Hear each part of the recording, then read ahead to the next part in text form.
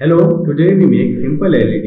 First we open Tinkercad. You can see this is a Tinkercad, this is a breadboard, and here you simulate the circuit. Now search the component. First we search battery. This is a 9-volt battery. Now drag and drop here. Now you can also rotate the battery. Simple click on the battery and this is the option to rotate. Here you can rotate. There is two terminals. Red terminal is a positive and black terminal is a negative. Again we search battery. Again we search breadboard. This is the breadboard. And also we search one LED and one resistor. In the breadboard, when we connect the wire, all pins are joined. All the pins are joined together. This is a series connection. This pin also connected all the line. This is a series connection and this is a parallel connection. This is 5 pins connected behind that. Now put the LED on the breadboard. Here is the LED. In the LED there is two terminals. First terminal is cathode. Cathode means negative and second terminal is anode. Anode means positive. Now, why we use resistor? Resistor. Without resistor we will connect the circuit. Then we can see positive terminal connect to the positive of the breadboard. This is the red line is positive as connected. And negative connect to the negative of the breadboard. Also change the color. This is positive, this is red. Now I have connected to the positive with anode. Connect to the anode pin. Connect to the anode. And second is cathode. Connect to the cathode. This is the cathode.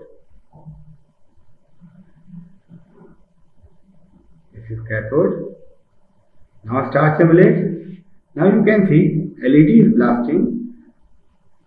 Current through the LED is 915 milliampere while the absolute maximum is 20 ampere. We have to throw the current only 20 milliampere.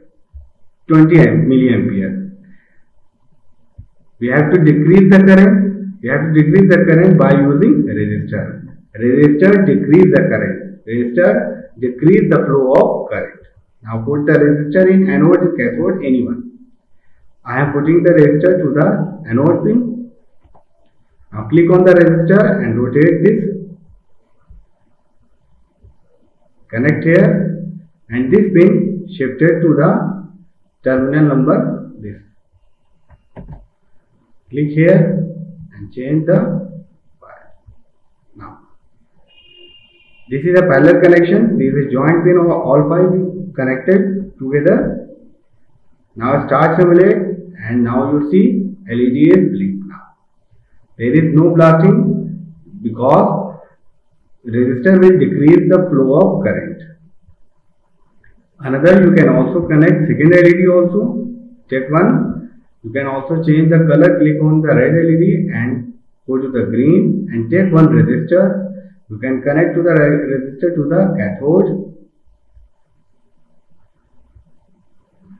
cathode pin. This is the cathode pin resistor and now we have to connect anode pin.